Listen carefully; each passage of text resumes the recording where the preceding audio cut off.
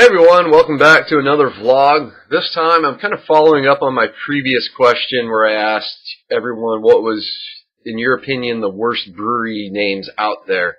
And I listed off some of the ones locally. Belching Beaver, Wet and Reckless, and Booze Brothers. And so I want to follow that up based on some of your comments about how the brewery name affects whether or not you drink their beer or not.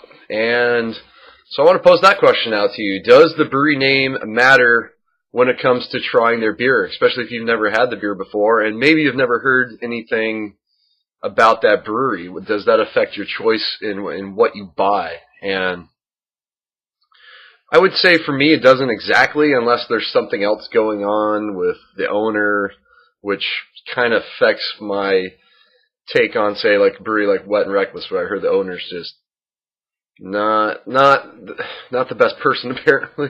I don't know. I've heard some weird things through the newsletters they put out, so I'm not really interested in trying any of their beers. However, when it comes to Belching Beaver, I was hearing really good things about the beers. Went, checked out the brewery. I've been to both the Vista location a couple times and even their location down in North Park, and they make really good beers. They make, as soon as they open, they're producing great beers. The brewer there's very good brewer.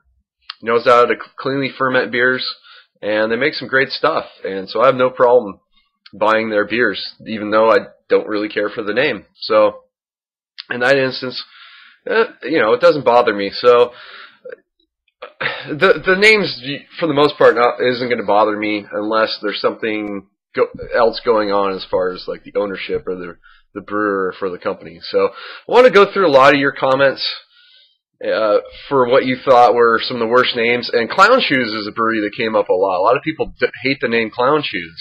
I think they make some pretty good beers. And so I'm wondering, for a lot of you that said Clown Shoes, do you like their beers but hate the name, or do you hate the name so much that you don't try their stuff? So I'd be curious to hear what you guys have to say about that. And there were some other really bad ones like Ass Kisser Brewing and some really, well, a lot of people didn't like the fact that a lot of the brewery names were really generic and uninspired, and yeah, I can kind of see that. It's probably hard for a lot of these breweries to come up with new names, but let's see, Ass Clown Brewing Company, that was another terrible one. Some of the people came up with brewery names, but it's based on location, or like Dogfish Head was named after a place, I believe, up in Maine that Sam went to when he was a kid. So I mean, I don't have a problem with, like, say, Dogfish Head for its actual location, but some people didn't like Hoppin' Frog. I don't have a problem with that. That's fine with me. Horny Goat Brewing. Yeah, that's kind of cheesy.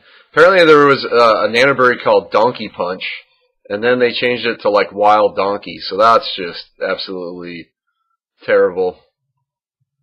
What else? Someone didn't like Jolly Pumpkin, and you kind of think about it. I heard they've been around a while, so you kind of think of like, yeah, it's kind of an odd name, weird name, especially for a brewery what they're brewing. Jolly Pumpkin's kind of definitely out there. Yeah, Beer by Design Brewery. That's kind of just kind of cheesy name. So I don't know. You guys listed a lot of bad brewery names that I had not heard of. So that was kind of fun to see. But yeah, let me know what you guys think. Does the name affect your perception of the beers, or whether or not you try that brewery's beers?